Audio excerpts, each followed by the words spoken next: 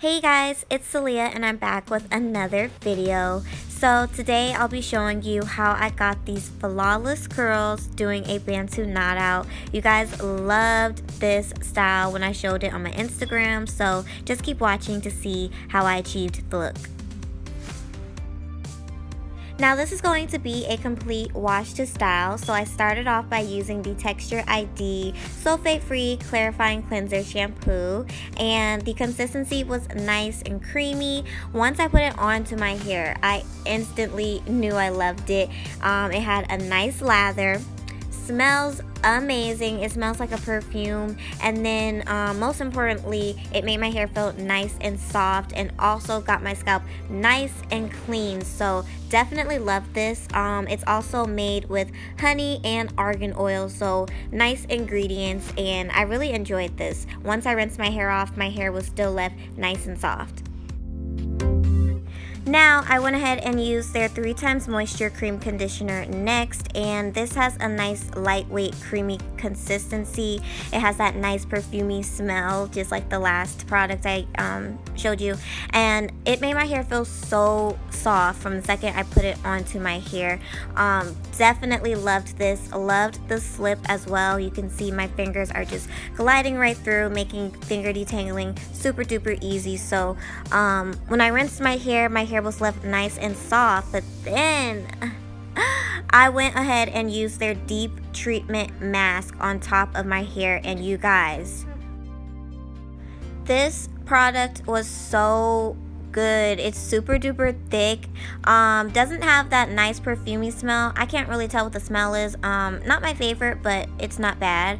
It's made with sweet almond oil, wheat protein, and honey, and it literally made my hair feel 10 times softer than the conditioner. Like, the conditioner was good, don't get me wrong, but this was super good, and I could tell my hair was already detangled, but the slip was amazing. I feel like the slip with this detangling would have been 10 times easier as well. So I definitely recommend you guys to try this if you don't try anything else from their line.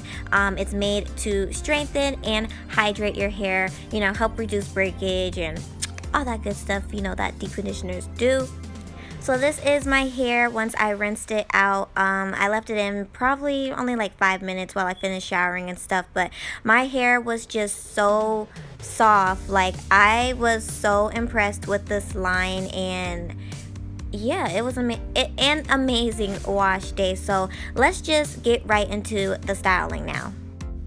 So I wanted this to be done on stretched blow-dried hair because whenever I've tried to do Bantu knots on wet hair, it never dries, you guys. Like, I have gone days waiting for it to dry and it was still wet. So yeah, I just wanted to do it on blow-dried hair. So I'm going to be using the Texture ID Intense Moisturizing Leave-In Conditioner, and it's made with aloe vera and coconut oil, has a perfumey smell, and I really liked this. It made my hair feel so soft, and typically I don't like these spray leave-in conditioners because they're usually just watery and pretty much pointless in my hair regimen, but this wasn't so much watery, but it had like a light consistency and literally packed with so much moisture. So went ahead, added that, and then blow dried my hair using my new Revlon blow dryer brush, and I'll have a review coming up, probably after this video is up.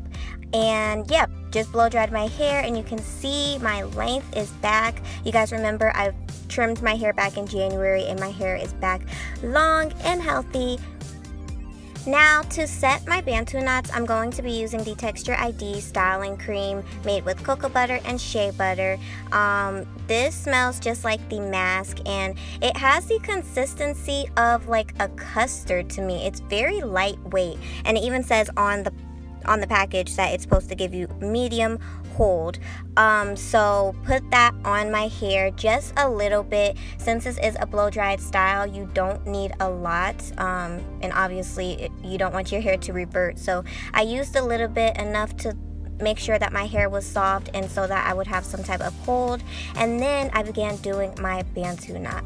Now, how I figured out how to get a really good Bantu knot is by twisting your hair, but making sure you don't twist it so tight at the root. That is how you come out with those super just too tight Bantu knots that will give you literally a headache. So make sure you have a gap between, you know, your roots and where you begin twisting.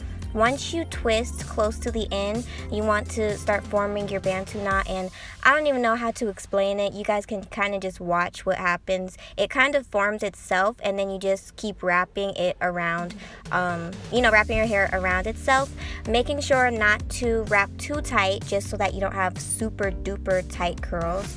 And that's pretty much it. I secured my Bantu knots with bobby pins. You don't have to. Sometimes it'll just stay, but I just wanted to make sure, and just repeated that whole thing around my head. So I'm going to show you the process and then I'll be right back.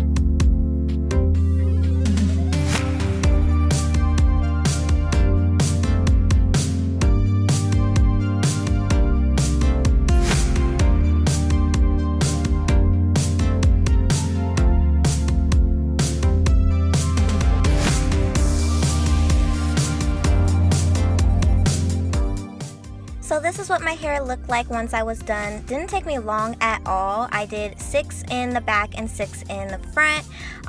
Bigger sections means looser, bigger curls compared to, you know, smaller, tighter ones. So I went ahead and let that dry overnight, and then I also did sit under my hooded dryer maybe for, I don't know, maybe an hour. And in the actually not the morning, the late afternoon, because I was going to a party, I did my makeup and all that, and then I took down my Bantu knots, and these are the curls that I got. They came out so good, you guys. So just went ahead and unraveled all of them, and then once I unraveled them, obviously I went ahead and separated, and I was loving my hair, you guys.